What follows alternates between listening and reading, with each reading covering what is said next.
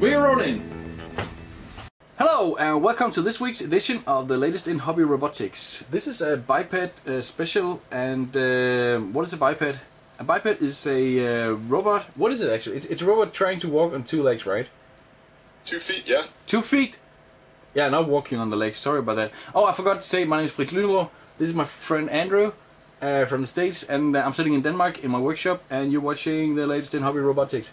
Andrew, we just saw on the site letsmakerobots.com there was a new cool looking biped robot, right? Red Dragon. That's hard for me to say. Red Dragon. Tell me about it.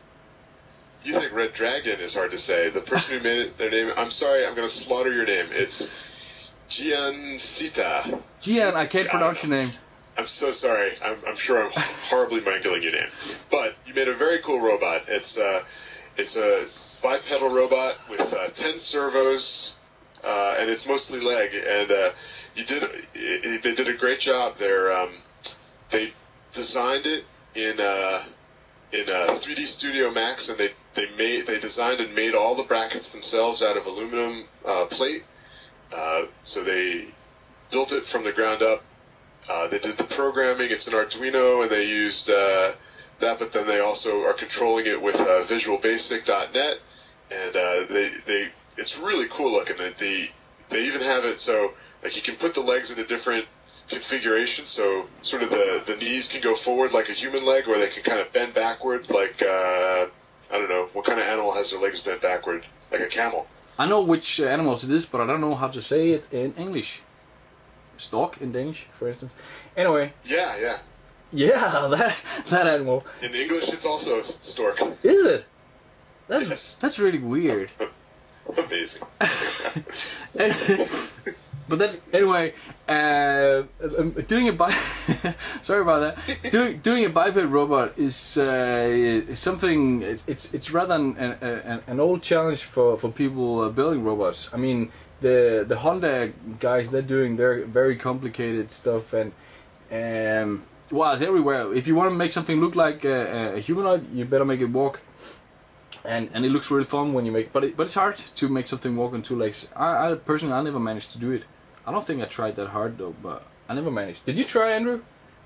I haven't tried one yet. One day. Okay, one day you will. One day we will all make bipeds. Anyway, show us some of the other more or less successful attempts to do bipeds, Andrew. Hit it. Sure.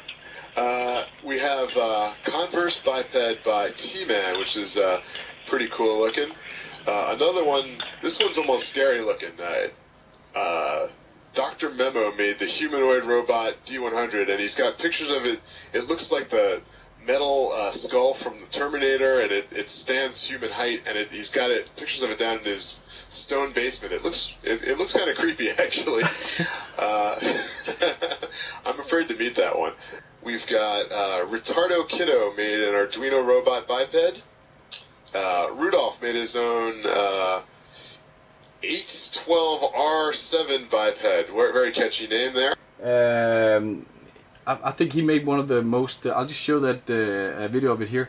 When it moves, I just think for some reason this robot is one of the most alive-looking robots that I've ever seen anywhere. I don't know. There's just something to this. It's not very advanced or anything. It just looks very much alive. Check it out.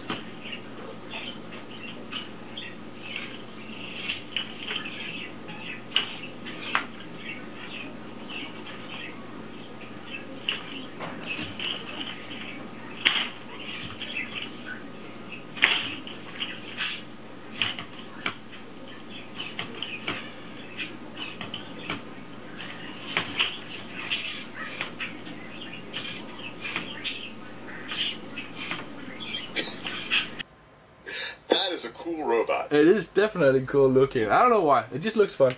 Okay, Andrew, thanks very much for this time. Bye-bye. And you out there, let's see if you can do a biped robot. I'd love to see that.